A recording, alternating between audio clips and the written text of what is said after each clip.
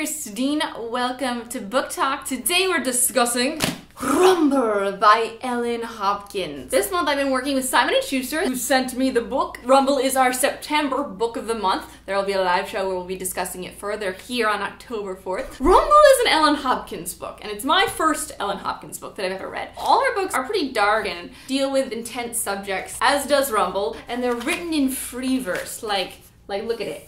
Look at it. See, it's all over the page. Yeah, it was really interesting. It took me about 150 pages to really settle into the writing style. And once I did, the book began to fly by. The way the pages are set up, when the narrator is talking, it's in quotes, but when other people are talking to him, it's kind of indented and in italics. It's really unique and different. The book is about this kid named Matthew, and he's going through a really tough period in his life. His family has never been a perfect family. His mom and dad, marriage issues, and his brother 6 months ago committed suicide. He was in high school and he was gay and he was being seriously bullied at school and he was depressed, and it's really sad. It's about Matt, our main character, really dealing with that. How this suicide has affected his views on life, finding peace in himself, and finding hope again in life. You know, I don't usually like to read sad stories, and I don't think I'd, want to reread it. But it's something that, I'm glad I did. So I have experienced this type of a story because I've never read anything like this. The main character, he's not too bad. It's cool hanging out with him. The characters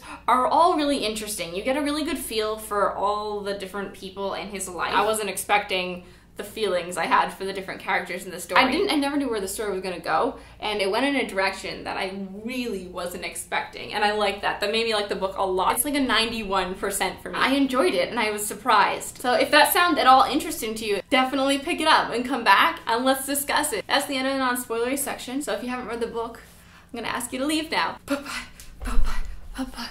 I really like how fleshed out I felt the characters were in this story. Even the characters we don't know, like Hayden's dad and Alexa's mom, we get a really good feel for their family life. It was so weird. His girlfriend, Hayden, I really did not like her. You probably didn't like her either. From the beginning, I was like, not a big fan of her. And then we meet Alexa in the principal's office for like 5 seconds, and I like her. And I liked the other woman better than I liked Hayden. I was like, stop dating Hayden, date Alexa, she's awesome. Matt's parents were just such downers. I'm learning about his dad and how he always looks at his sons like mistakes that ruined his life. Even in front of Matt, he's like, yep, I'm not with the love of my life because of you. Are you kidding me? You're not with the love of your life because of you. And the things he said to Luke, it just broke my heart. Then we have Uncle Jesse, who is so wonderful. I'm so happy that Matt has someone like Uncle Jesse in his life. I wanted Matt to hang out there all the time. His uncle is so nice and caring. He's the father figure that Matt doesn't have. Maybe that's why Matt wanted a gun in the first place, so he can have an excuse to visit his uncle more often. He loves shooting so much because he loves Uncle Jesse and he wants to be where he is. Matt was really angsty. He was always so angry, and he had these really intense mood swings, and obviously we understand. He's just going through a really tough time. He just sounded so needy in the beginning of the book, and it took a long time for me to kind of grow to like him. At the end, you really respect Matt. You realize that he's not this angry kid that's gonna go blow people up, because that's what we're worried about in the beginning. He's gonna shoot people and stuff. We don't really know him. But no, he's a good kid. He's traumatized by the things that's happened with his brother. This Gus character, he's just such a wild card. When the reveal came that Gus was just strapped up with bombs, holy shit. I gasped so loud. I'm sitting there reading like,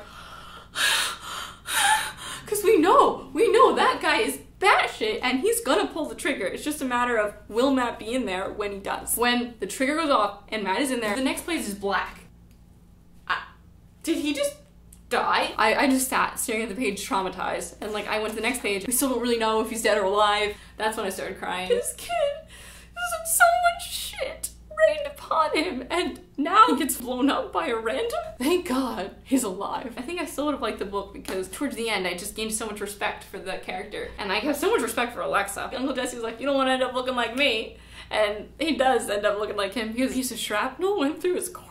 My favorite part of the book was toward the end. Toward the end, he starts to find hope. Alexa really helps him move forward and move on, and it's great. It's great seeing that. And then we have this, whole explosion situation and just blows everything to smithereens. But at the same time, he's been so messed up, so emotionally ignored by his family that he's kind of happy that he got blown up because it brings his family together. It's so tragic. I'm happy that his family is kind of rallied around this tragic incident, but sad. It was a sad book. Please share your thoughts, your favorite character, what you think of Matt in the end, and the whole idea of this rumble. For me, the rumble wasn't that bit at the end when he heard Luke's voice. It was more like this rumble of hope, because he's in this really dark place where there's no light and no sound, metaphorically, throughout the whole novel. But then there's this rumble, like when Alexa comes into his life, and when his mom starts getting his life back together. That's how I explained the title in my brain. Like, I thought it was gonna be this omniscient presence of God